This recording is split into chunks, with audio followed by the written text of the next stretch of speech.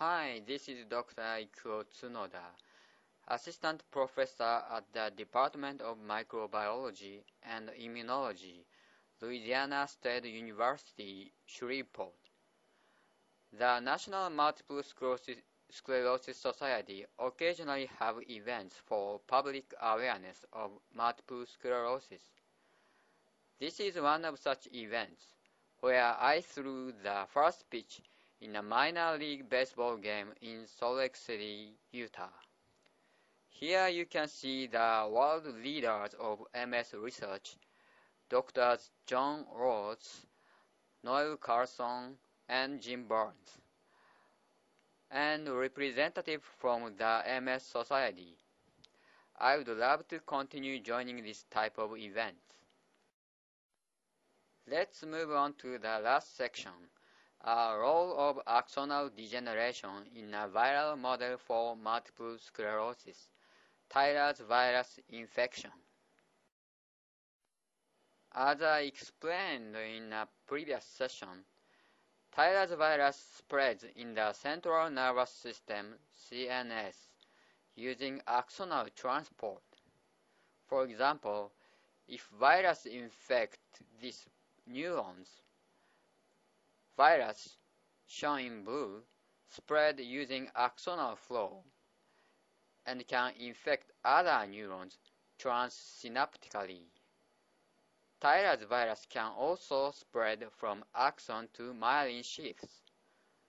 This will result in infection of oligodendrocytes, myelin-forming cells. These are examples of Theiler's virus infection in neurons and oligodendrocytes, visualized by immunostaining against viral antigen. Since Theiler's virus uses axons to spread in the CNS, we wondered if preservation of axons in WLDS mice may favor the virus spread. We infected B6 and WLDS mice with Theiler's virus. This is the percentage of mice that developed paralysis.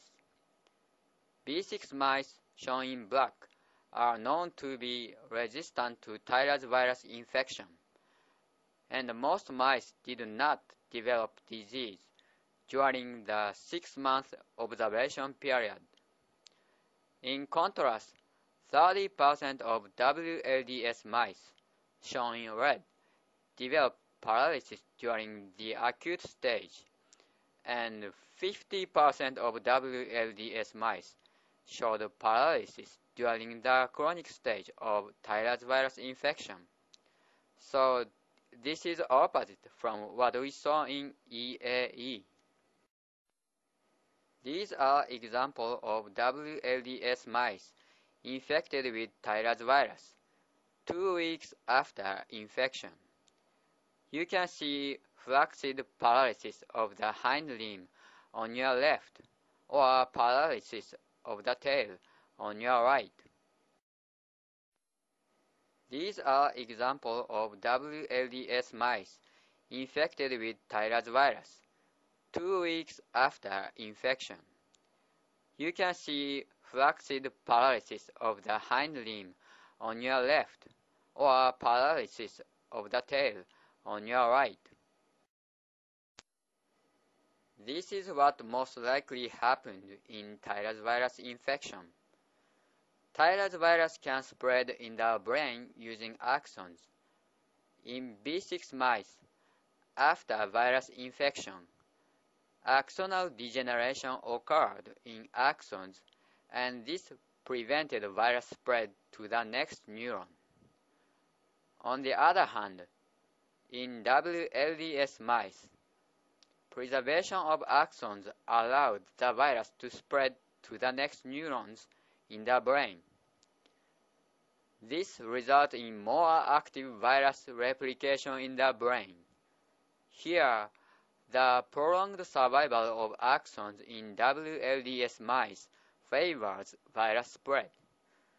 So if we compare these two strains, axonal degeneration in B6 mice was good, in Theiler's virus infection. This suggests that axonal degeneration can be a self-destructive defense mechanism that limits virus spread in the brain. In summary, axonal degeneration can be good or bad. In EAE, axonal degeneration results in higher anti-myelin autoimmune responses and high levels of demyelination, leading to disease progression. In contrast, in Theiler's virus infection, axonal degeneration prevents virus spread in the brain. This results in low levels of inflammation, and mice develop no disease. This suggests that axonal degeneration can be a self-destructive defense mechanism that limits spread of toxic substances, in this case, virus. Therefore, caution should be taken with a future therapeutic strategy targeting axonal degeneration. I hope that you enjoyed my seminar. If you have questions and comments on my seminar, or wish to have more information on my research in multiple sclerosis over the past 20 years, please visit my website or email me. Thank you. This is Ikuo Tsunoda.